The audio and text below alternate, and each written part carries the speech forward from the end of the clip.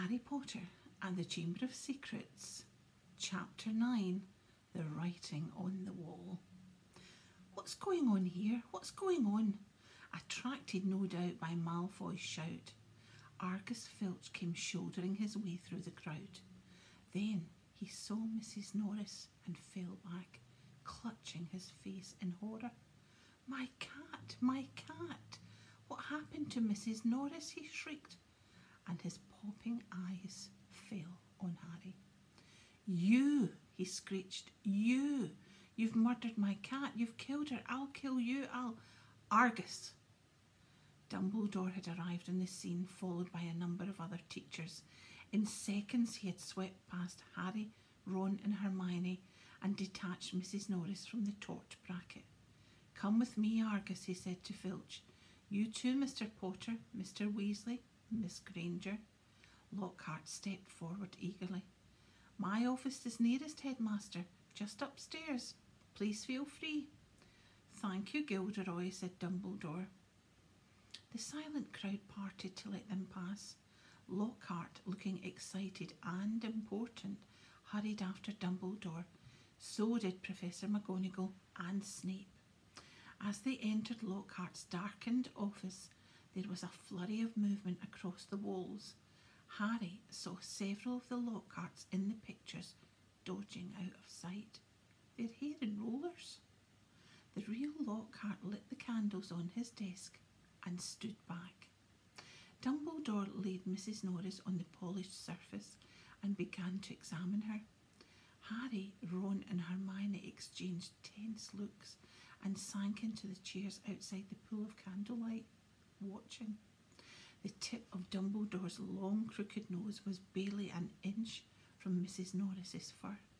He was looking at her closely through his half-moon spectacles, his long fingers gently prodding and poking. Professor McGonagall was bent almost as close, her eyes narrowed. Snape loomed behind them, half in shadow, wearing a most peculiar expression. It was as though he was trying hard not to smile, and Lockhart was hovering around all of them, making suggestions. It was definitely a curse that killed her, probably the transmogrification torture. I've seen it used many times, so lucky I wasn't there. I know the very counter curse that would have saved her. Lockhart's comments were punctuated by Filch's dry, racking sobs. He was slumped in a chair by the desk, unable to look at Mrs. Norris, his face in his hands. Much as he detested Filch, Harry couldn't help feeling a bit sorry for him, though not nearly as sorry as he felt for himself. If Dumbledore believed Filch, he would be expelled for sure. Dumbledore was now muttering strange words under his breath and tapping Mrs. Norris with his wand, but nothing happened. She continued to look as though she had recently been stuffed. I remember something similar happening in Ouagadougou, said Lockhart. A series of attacks. The full story's in my autobiography. I was able to provide the townsfolk with various amulets which cleared the matter up at once. The photographs of Lockhart on the walls were all nodding in agreement as he talked. One of them had forgotten to remove his hairnet. At last Dumbledore straightened up. She's not dead, Argus, he said softly. Lockhart stopped abruptly in the middle of counting the numbers of murders he had prevented. Not dead, choked Filch, looking through his fingers at Mrs. Norris. But why is she all stiff and frozen? She has been petrified, said Dumbledore. Ah, I thought so, said Lockhart. But how, I cannot say. Ask him, shrieked Filch, turning his blotched and tear-stained face to Harry. No second year could have done this, said Dumbledore firmly. It would take the dark magic of the most advanced. He did it, Filch spat, his pouchy face purpling. You saw what he wrote in the wall. He found in my office. He knows I'm a... Filch's face worked horribly. He knows I'm a squib, he finished. I never touched Mrs. Norris, said Harry loudly, uncomfortably aware of everyone looking at him. including all the Lockharts on the walls, and I don't even know what a squib is. Rubbish, snarled Filch. He saw my quick spell letters. If I might speak, Headmaster, said Snape from the shadows, and Harry's sense of foreboding increased. He was sure nothing Snape had to say was going to do him any good. Potter and his friends may have simply been in the wrong place at the wrong time, he said, a slight sneer curling his mouth, as though he doubted it. But we do have a set of suspicious circumstances here. Why were they in the upstairs corridor at all? Why weren't they at the Halloween feast? Harry, Ron and Hermione all launched into an explanation about the Death Day party. There were hundreds of ghosts. They'll tell you we were there. But why not join the feast afterwards, said Snape, his black eyes glittering in the candlelight. Why go up to that corridor?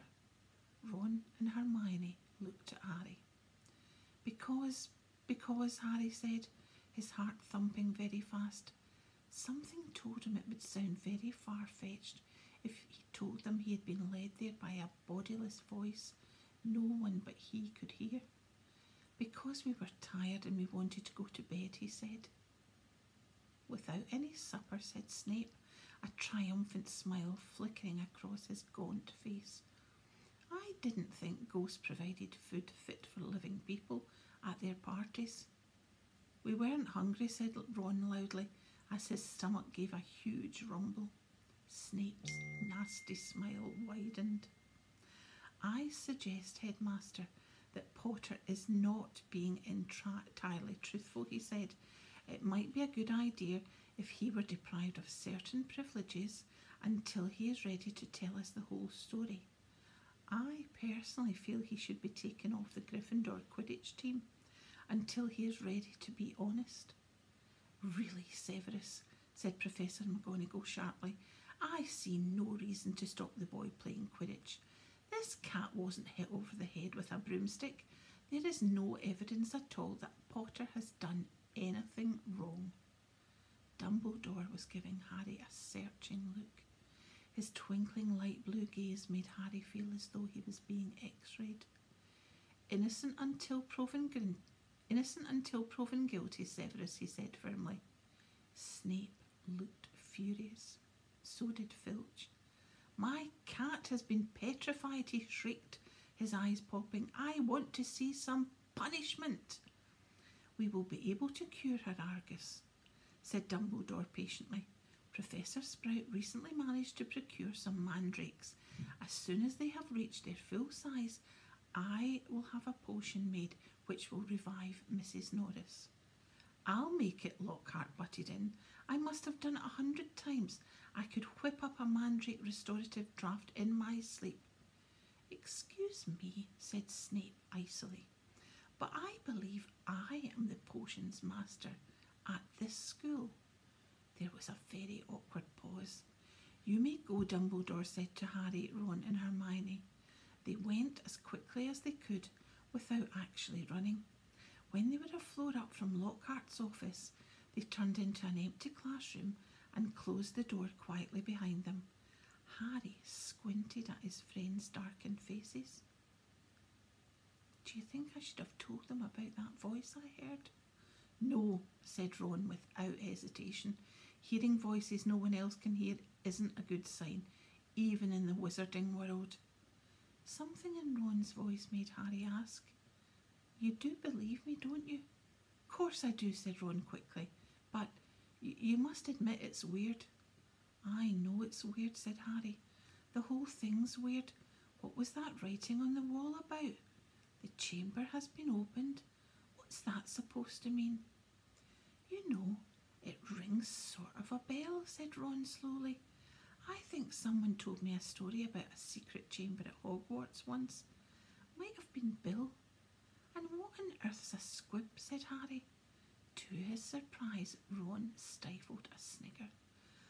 Well, it's not funny really, but as it's Filch, she said, a squib is someone who was born into a wizarding family. but hasn't got any magical powers. Kind of the opposite of muggle-born wizards, but squibs are quite unusual. If Filch is trying to learn magic from a quick spell course, I reckon he must be a squib. It would explain a lot, like why he hates students so much. Ron gave a satisfied smile. He's bitter. A clock chimed somewhere. "Midnight," said Harry. "We'd better get to bed before Snape comes along and tries to frame us for something else." For a few days the school could talk of little else but the attack on Mrs. Norris. Filch kept it fresh in everyone's mind by pacing the spot where she had been attacked, as though he thought the attacker might come back. Harry had seen him scrubbing the message on the wall with Mrs. Scour's all-purpose magical mess remover, but to no effect. The words still gleamed as brightly as ever on the stone. When Filch wasn't guarding the scene of the crime, he was skulking red-faced throughout the corridors, lunging out at unsuspecting students and trying to put them in detention for saying things like breathing loudly and looking happy. Ginny Weasley seemed very disturbed by Mrs. Norris's fate. According to Ron, she was a great cat lover. "But you hadn't really got to know Mrs. Norris," Ron told her bracingly. "Honestly, we're much better off without her." Ginny's lip trembled. "Stuff like this doesn't happen often at Hogwarts," Ron assured her. "They'll catch the nutter who did it and have him out of here in no time. I just hope he's got time to petrify Filch before he's expelled." "I'm only joking," Ron added hastily as Ginny blanched. The attack also had an effect on Hermione. It was quite unusual for Hermione to spend a lot of time reading.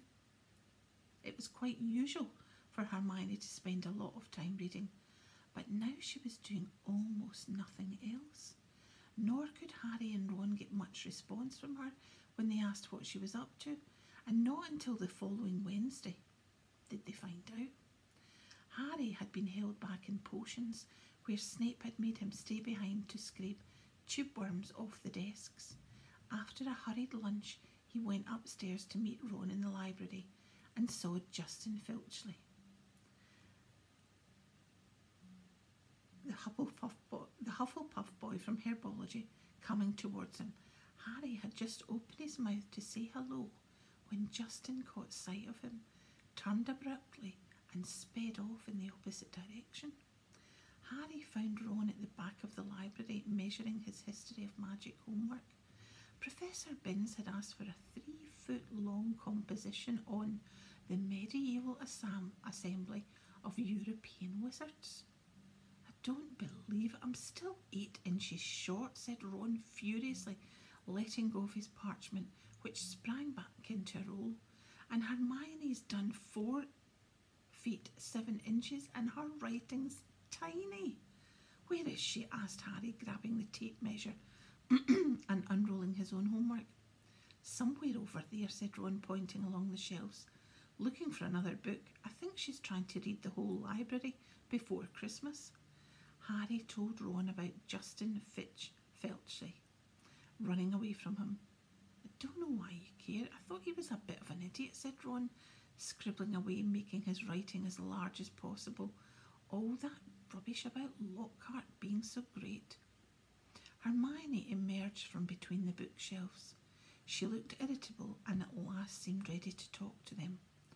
"All the copies of Hogwarts, a History, have been taken out," she said, sitting down to Harry and Ron. "There's a 2-week waiting list.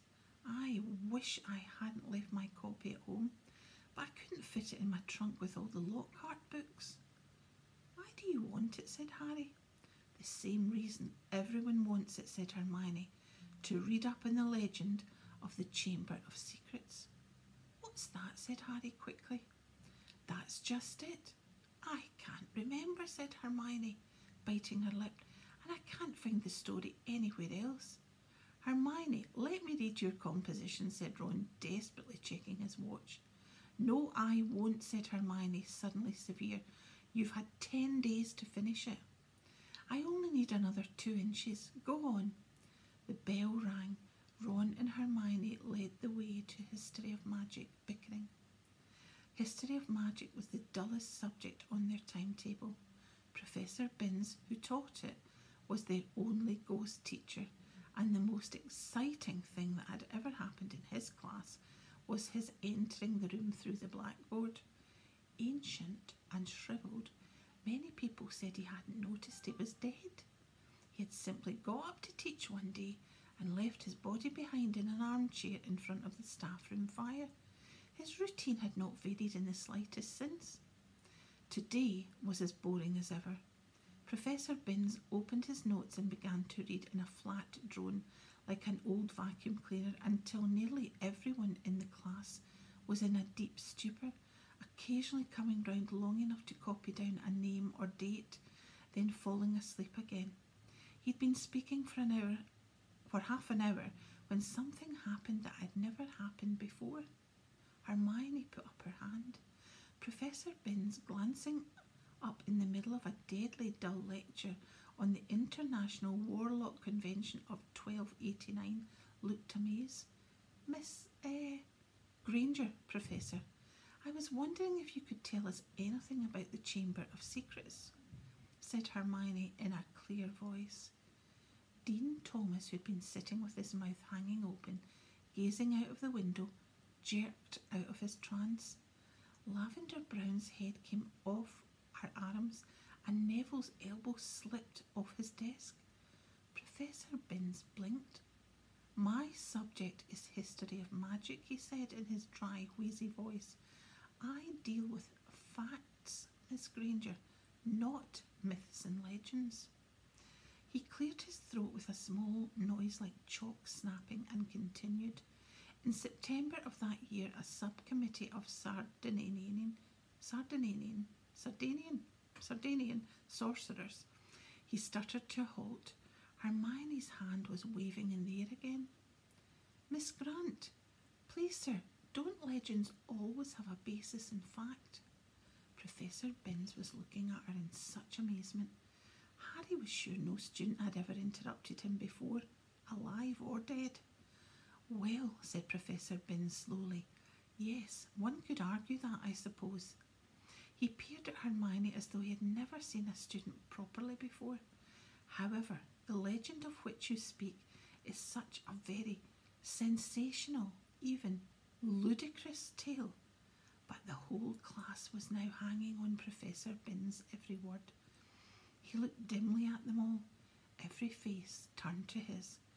Harry could tell he was completely thrown by such an unusual show of interest.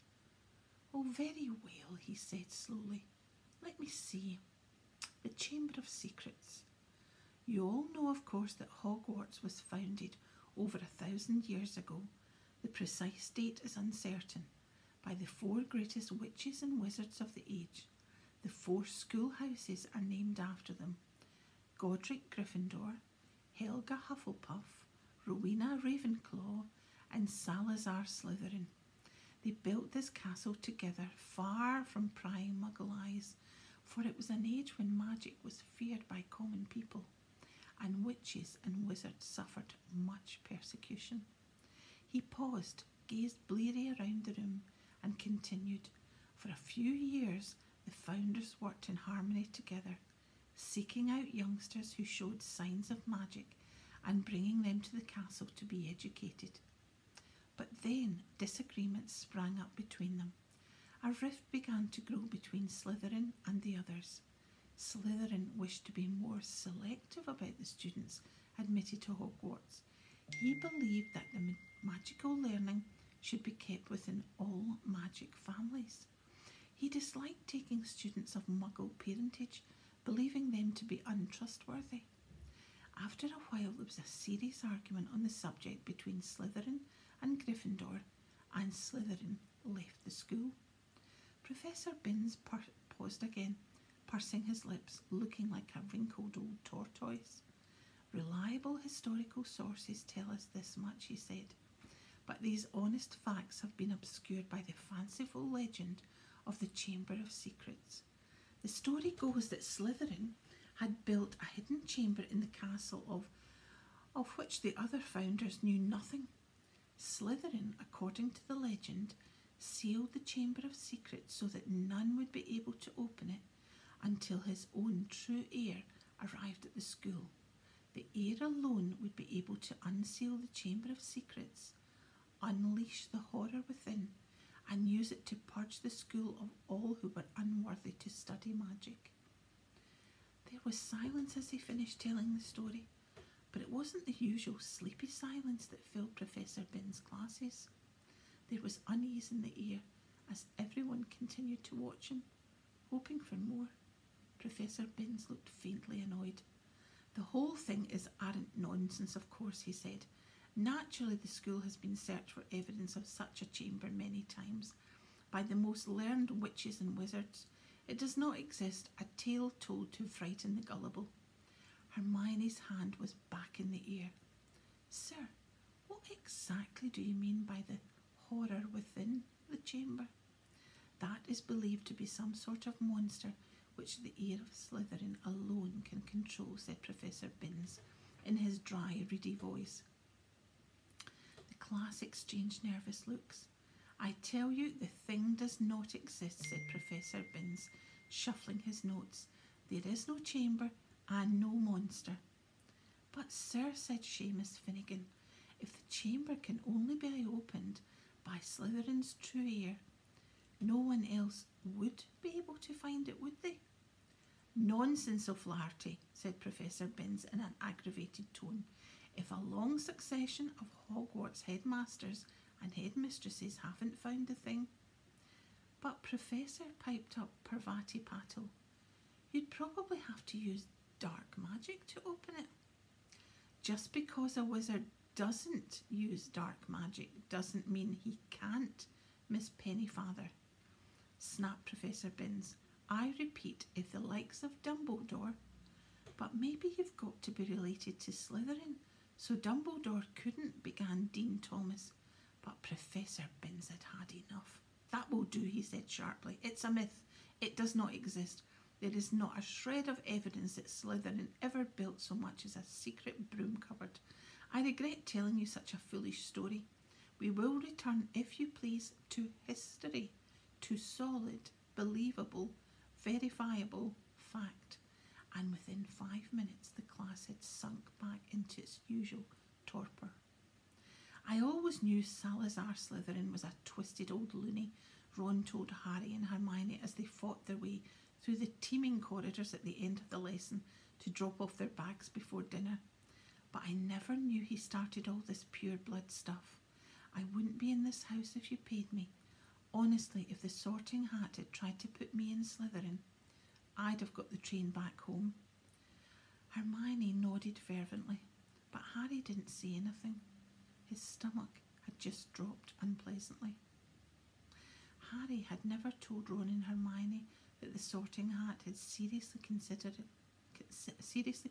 putting him in Slytherin. He could remember, as though it was yesterday, the small voice that had spoken in his ear when he'd placed the hat on his head a year before. "You could be great, you know. It's all here in your head, and Slytherin would help you on the way to greatness. No doubt about that." But Harry, who'd already heard of Slytherin's house reputation for turning out dark wizards, had thought desperately, "Not Slytherin," and the hat had said, "Oh well, if you're sure, better be Gryffindor." As they were shunted along in the throng, Colin Creevy went past. "Hiya, Harry." "Hello, Colin," said Harry automatically. Harry, a boy in my class has been saying you're—" But Colin was so small he couldn't fight against the tide of people bearing him towards the Great Hall. They heard him squeak, "See you, Harry," and he was gone. "What's a boy in his class saying about you?" Hermione wondered. "That I'm Slytherin's heir, I expect," said Harry, his stomach dropping another inch or so, as he suddenly remembered the way Justin Fletchley had run away from him at lunchtime.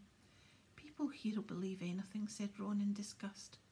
The crowds thinned and they were able to climb the next staircase without difficulty. "Do you really think there's a Chamber of Secrets?" Ron asked Hermione. "I don't know," she said, frowning. Dumbledore couldn't cure Mrs. Norris, and that makes me think that whatever attacked her might not be, well, human. As she spoke, they turned a corridor and found themselves at the end of the very corridor where the attack had happened. They stopped and looked. The scene was just as it had been that night, except there was no stiff cat hanging from the torch bracket, and an empty chair stood against the wall bearing the message, "The chamber has opened."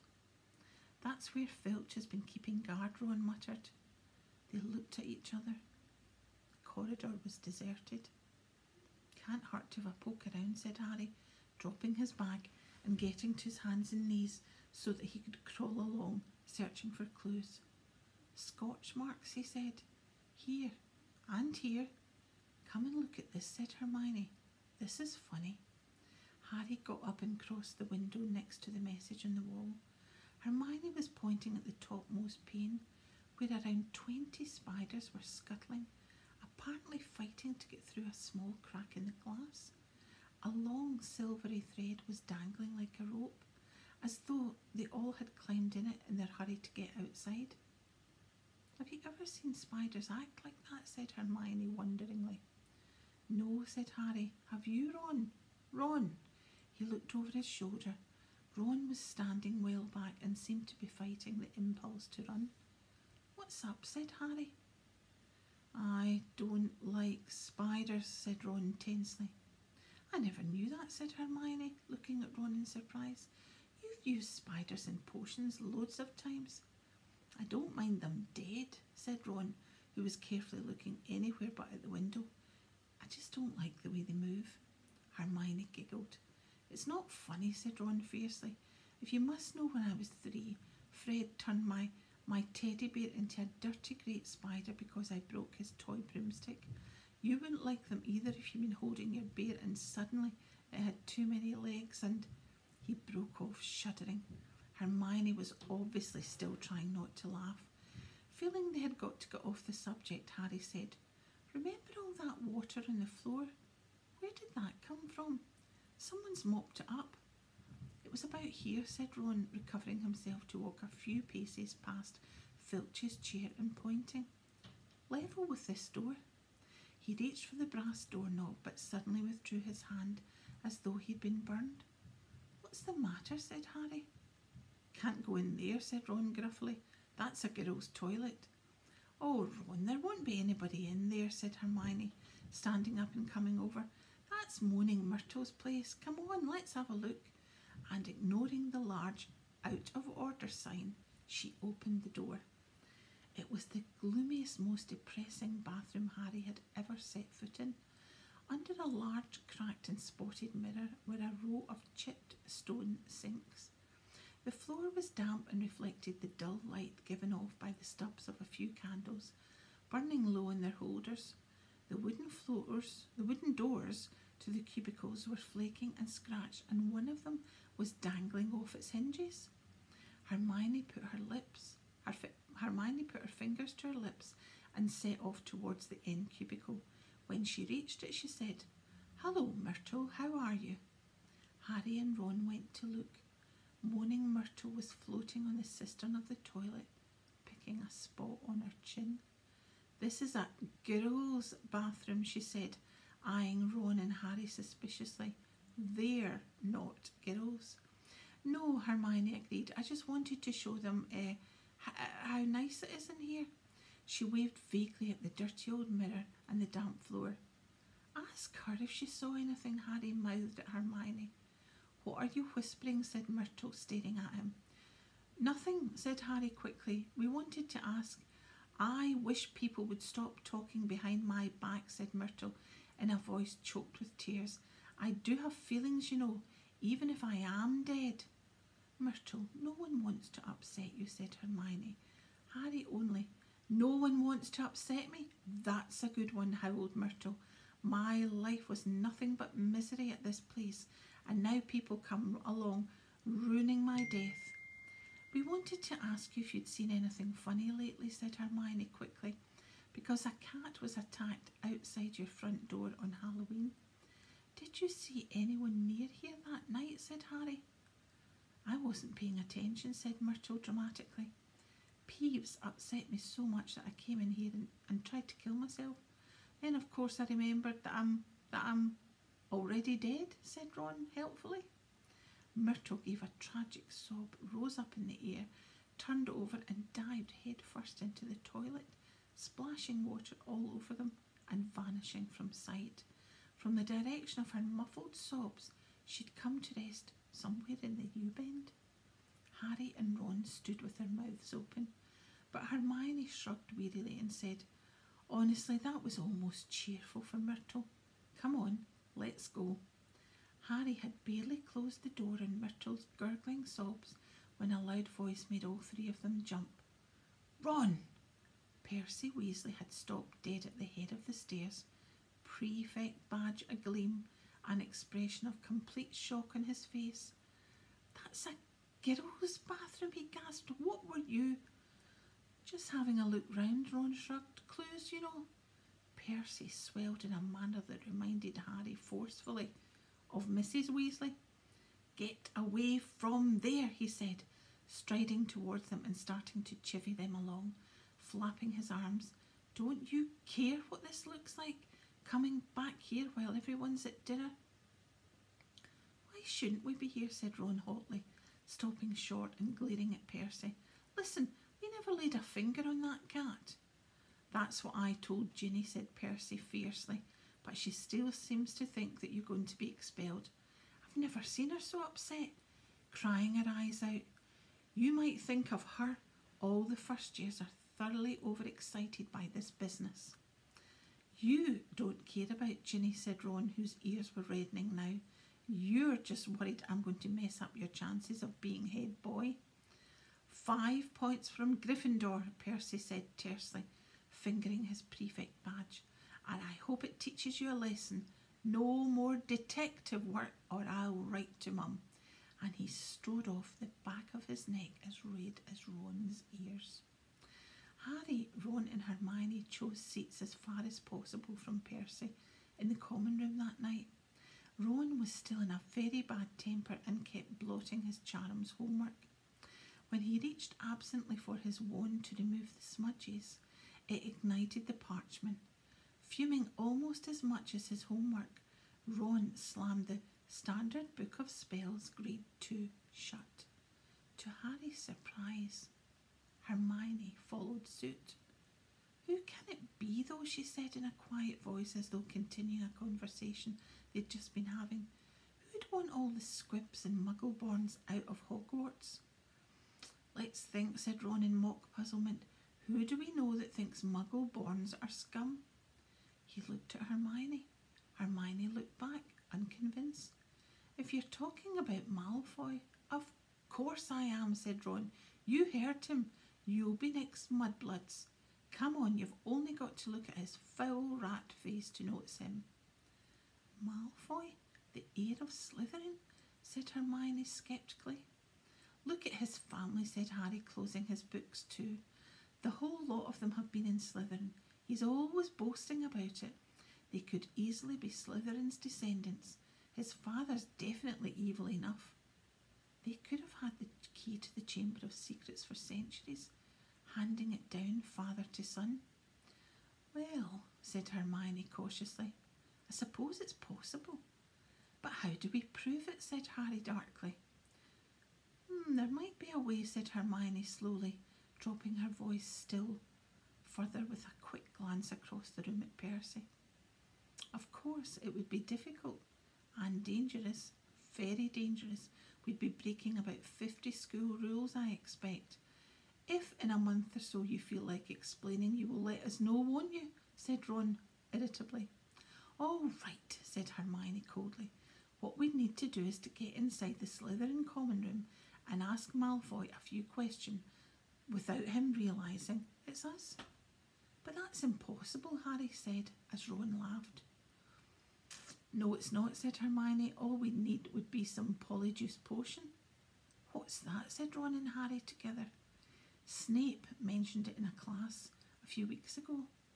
"Do you think we've got nothing better to do in potions than to listen to Snape?" muttered Ron. it transforms you into somebody else. Think about it, we could change into 3 of the Slytherins. No one would ever know it was us. Malfoy would probably tell us anything. He's probably boasting about it in the Slytherin common room right now. If only we could hear him. This Polyjuice stuff sounds a bit dodgy to me, said Ron, frowning. What if we were stuck looking like 3 of the Slytherins forever? It wears off after a while, said Hermione, waving her hand impatiently. But getting hold of the recipe will be very difficult. Snape said it was in a book called Most Potent Potions, and it's bound to be in the restricted section of the library. There was only one way to get a book out from the restricted section. You needed a signed note of permission from a teacher. Hard to see why we'd want the book, really, said Ron, if we weren't going to try and make one of the potions. I think, said Hermione, that if we made it sound as though we were just interested in the theory, we might stand a chance. Oh, come on, no teacher's going to fall for that, said Ron. They'd have to be really thick